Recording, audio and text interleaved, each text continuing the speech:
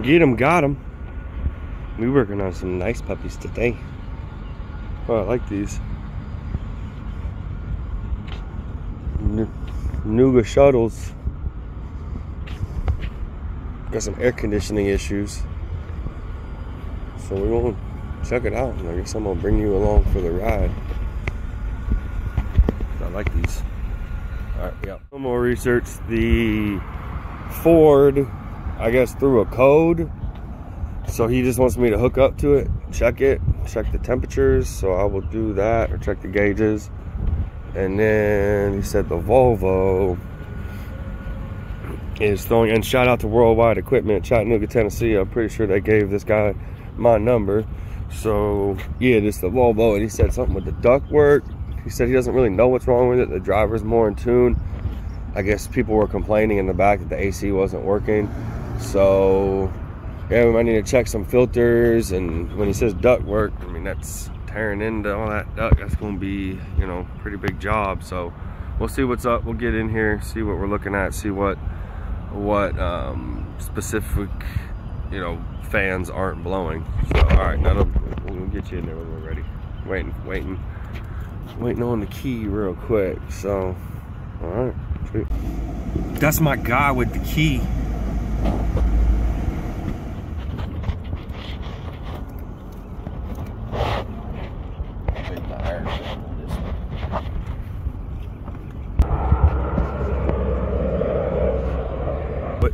Oh, you gotta flip that on? Yeah. Okay. And he just wants you to turn it off and on every time. Yeah, that works.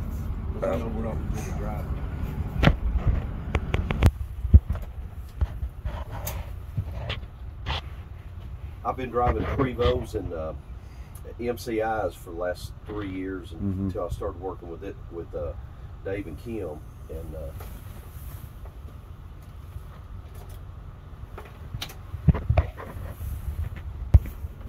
let me go check real quick. click. You care to flip it the other way? Yeah, I'll just check it. And that way we'll see that.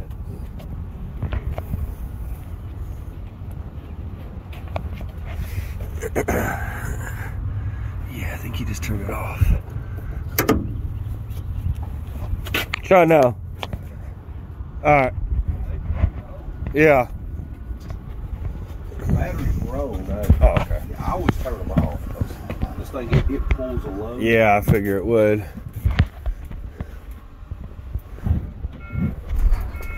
Now, is it left side works, right side doesn't, or it's both?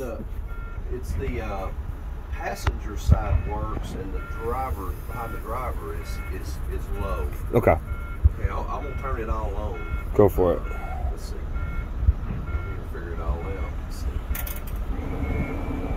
This is the driver.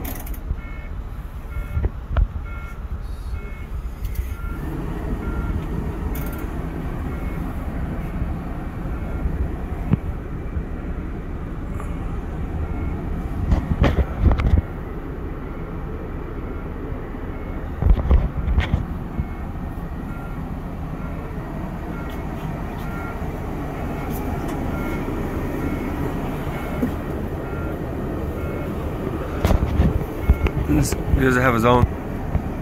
That's just barely used. Yeah. That's more or less, it's just falling in it. Like now, that. what is it? Like, it's full blast on where you're at, right? Yeah. For the cab. See, up here, I'm getting regular. Yeah. See, feel right. Yeah. Yeah. And that's what that usually is like. It's what it should be, yeah. Okay. Come out. From the filter. So you replaced it, or you just took it out altogether? I wasn't driving this Friday night. Okay. The other driver. I was driving the white. It looks like nothing's there. Yeah, he's took it off. He's took this filter off. Okay. It was just a little mesh filter. The airflow should be good. I'm gonna grab my flashlight and start looking. Okay, so we've removed this little guy right here. Building my screwdrivers. Taking a look in here. Trying to figure out how this duct is ran. It looks like it's ran into this fiberglass. And the weird part is so this comes down to the front right here. airflow we need. But back here we're not. So gonna go ahead and attempt to take this down. I really just want to be careful because I'm not trying to break anything. You know what I mean? I'm not used to working on these. So I'm gonna get back to it and try and see if I can figure this out and not make a huge mess.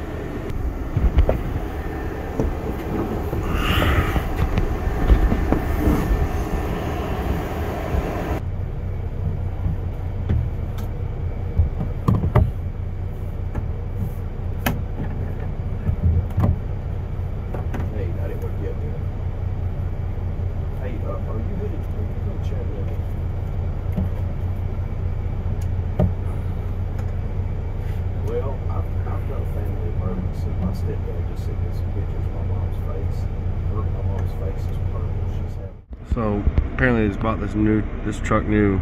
They don't know if that air should be stronger. It feels like it should be, but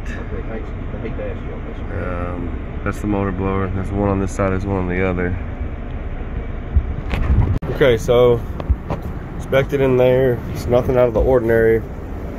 It's got a motor blower that connects straight into these down here. But yeah, I mean, it's not pushing it back like you would want, but like we said, I don't really know what airflow this thing is supposed to get, so I'm not necessarily sure. So okay, well, I think I figured it out. You got your condenser over here, so you got your filters on there, and you got this one over here still on there. I didn't even check this other side, but this other side is blowing and rolling, and this side is blowing better also.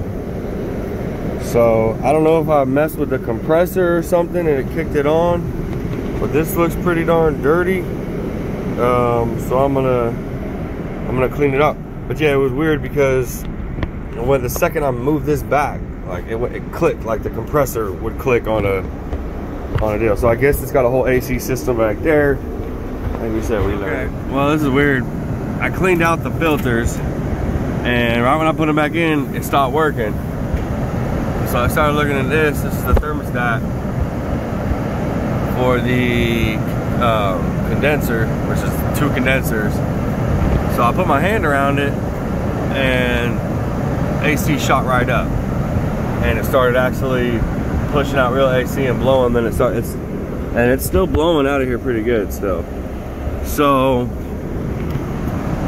I'm thinking it's something with the AC, and I guess that if the AC isn't blowing cold, it's not going to blow hard out of here. I'll be honest with you, I'm kind of just guessing, but I know this is probably bad, so I'm going to order a new one of these and then ask them to get whatever they need, the filter back up here so that it's sealed properly, because you're also probably fighting this filter not being sealed. But I think it was an issue of the filters being clogged, so it wasn't getting the right readings, and then now once we got the filters clogged and this is open, this isn't getting up to the right temperature to kick the AC on. So yeah, a couple different random things going on with that. But yeah, that's what I'm gonna start with. It's blowing well now. We'll see if it stops. But yeah, I'm gonna call this one good to go. Let the customer know we need to get that and a new filter right here, and we should be good. And they probably need to clean this because it was a little dirty in there. So I'll do what I can, but the rest of that's gonna be on them. All right, we're out.